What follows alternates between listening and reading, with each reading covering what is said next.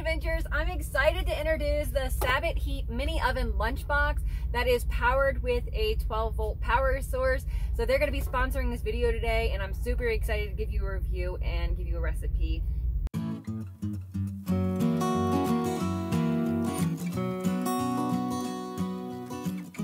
So if you don't know who we are Simple Livin. We are a husband and wife team truck driver, and we are known for having Trucker's Kitchen, cooking in the cab, and bringing you guys some healthy meals while on the road and teaching you how to cook from scratch if you've never done it, just outfitting your truck into a micro tiny house. So today's recipe, we're going to be making a breakfast scramble. So it's going to be a Western style. I already have some sausage and ham in these.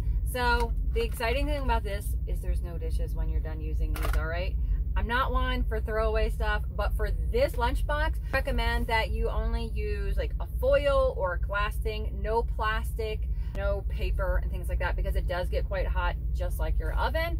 So let's go ahead and put some onions and peppers. You guys know that throughout the year, I go ahead and slice them up and put them in my freezer at home. And then I put them in this little bag, and it fits perfectly into the little freezer in this fridge in here. Okay, so we're gonna add a little salt, a little pepper. Okay, so now I'm gonna go ahead and add some shredded cheese. If you notice, I keep everything in bags because it works really well that you can roll it up. It helps eliminate wasted space, and it makes it so you can get more food in your fridge. All right, so I topped it with a little bit of cheese, a little extra salt and pepper. Okay, so what we're gonna do is we're gonna go ahead and seal these up, and by putting foil over it, it is a liquid, so we're gonna wanna try to make sure it's not spilling on us. So get it on there nice and tight.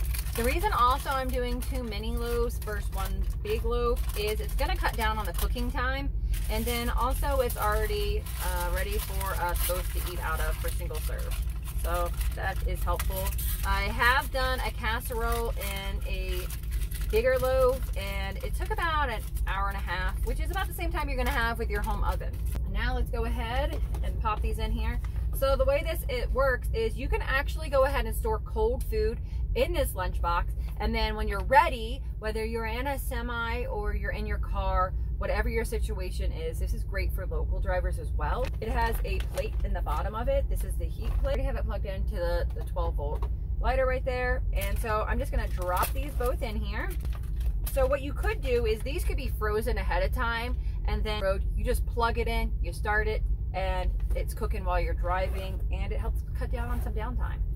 So what I'm going to do is I'm going to go ahead and take the control. So it's a very simple toggle switch. You're going to hold it on. It's going to light up. So you have 2 different sources. You have the heat source and then how long. So there's 6 different temperature settings, and there's multiple time settings. So the higher the number, so it goes up to number 6, that's going to offer a hotter temperature.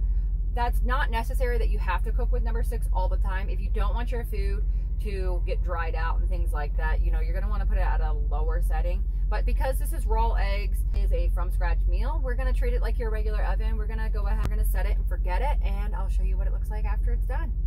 So again, this video is brought to you from the Sabot Heat Mini Oven. If you like this product, I'm going to leave a link below if you're thinking you want to try it out so that you can get yourself. If you found this video helpful or added value to your life, make sure you hit the thumbs up and subscribe so you can see more videos. All right, guys, so eat well, stay healthy, and stay safe on the road. Bye.